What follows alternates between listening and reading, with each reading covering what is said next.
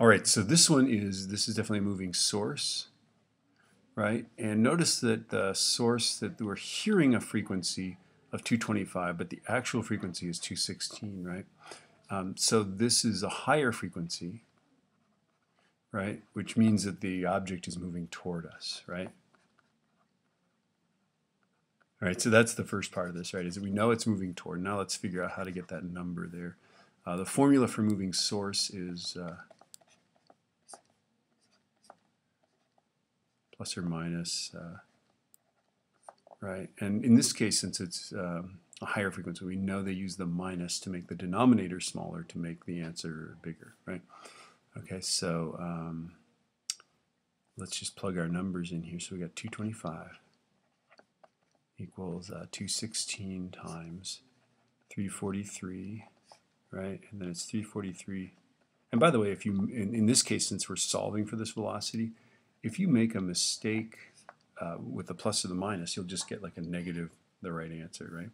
Okay, so the next thing to do here is let's just go 225 over 216, right? Is 343.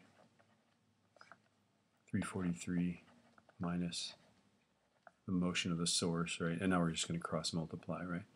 216 times 343 equals 225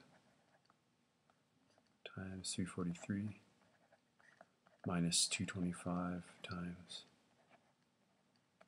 right? I don't know what happened to that 5. What's that? Okay, so let's see. And then I guess what we're going to do is we're going to go 216 times,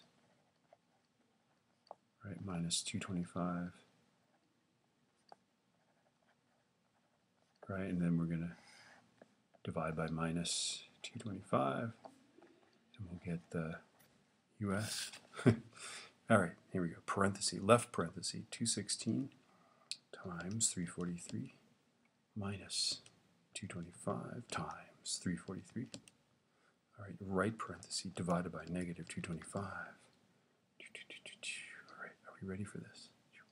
13.72.